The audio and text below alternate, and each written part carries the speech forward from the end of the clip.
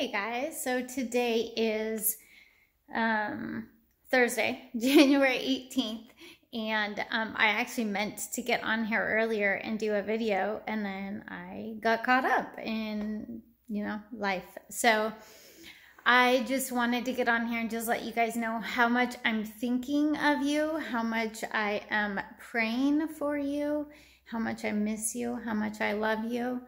And how much I know that God is in this. I wish I could tell you the things that are happening to move things forward and move them along.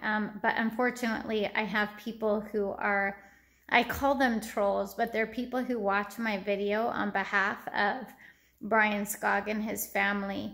And so sometimes it's being used as ammunition against me. So I can't share things. But I will say that I am pretty confident that I'm going to write a book. In fact, I am going to write a book, and you'll be able to read all these things. But it's just exciting. God is moving. He has not been silent. He has been waiting for particular times. Everything that God does is just. Everything that God does is... there's a reason for it in his timing.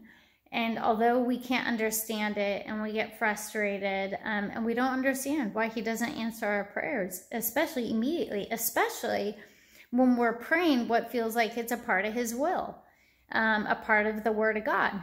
Well, what the Lord is showing me that yes, he answers the prayers, but the timing.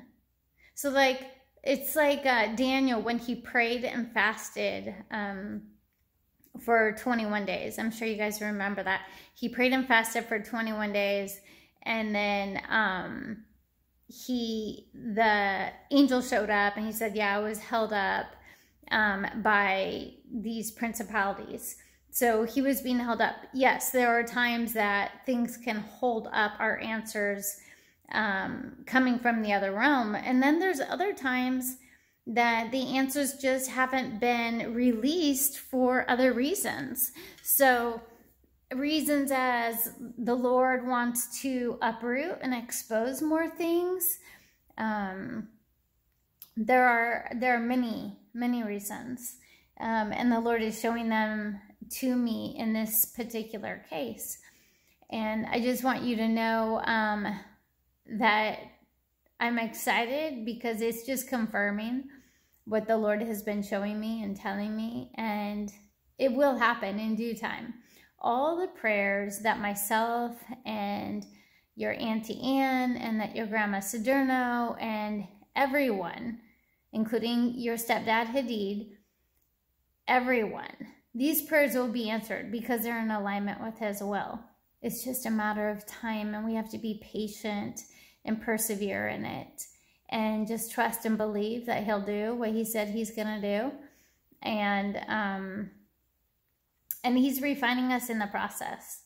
Like, we're gaining more wisdom and perseverance and faith and trusting God in levels that we never did before. So when the answers come, when they actually manifest and come, that one will point it all back to God.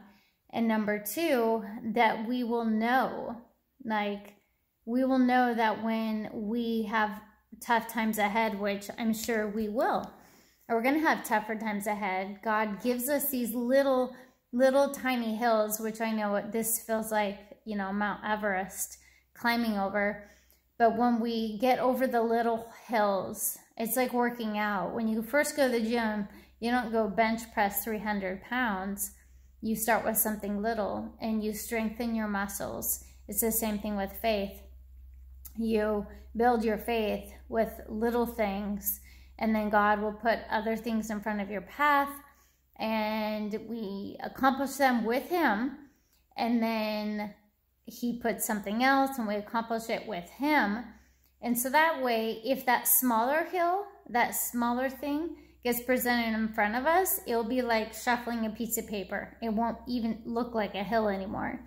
But that way, by the time we get to Mount Everest, which I know this feels like it, that we will have the endurance, we'll have the strength, the perseverance, the tenacity to overcome that Mount Everest in our life.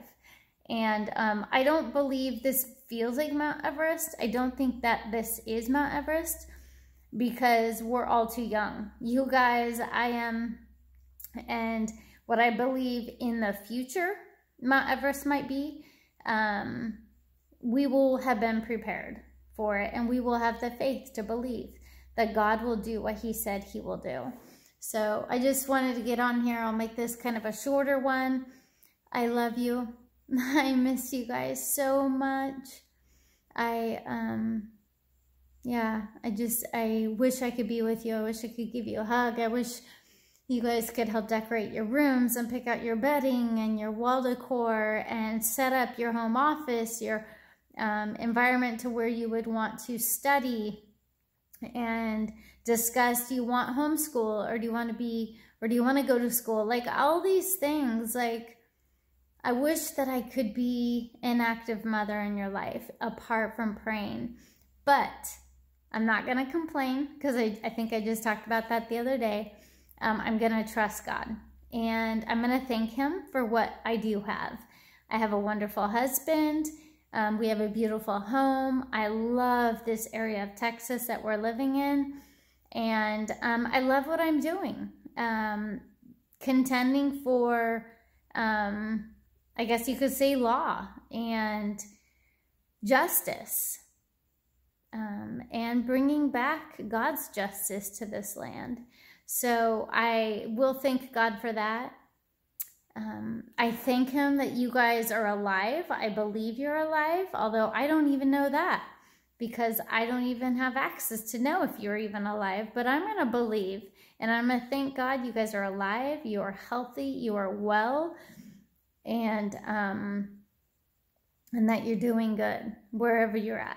I'm going to believe for that. I'm going to thank God for what I cannot see. That's another thing is I can thank God for bringing you back to me. I can thank God that he has answered the prayers that are manifesting but haven't yet. I can thank God that we will be reunited. I can thank God for justice and truth to be revealed. I can thank God that he will do what he said he's going to do, period. So I love you guys. I'll say a prayer over you. Father God, I thank you so much for Warren and Clara. I thank you that you have trusted me with them. I thank you for the things that you are revealing to me. Lord, I thank you that you are bringing everything out of the dark and into the light, and that you are giving an opportunity for people to repent and turn to you, Lord, because I know you don't want to lose your children. You want them close to you.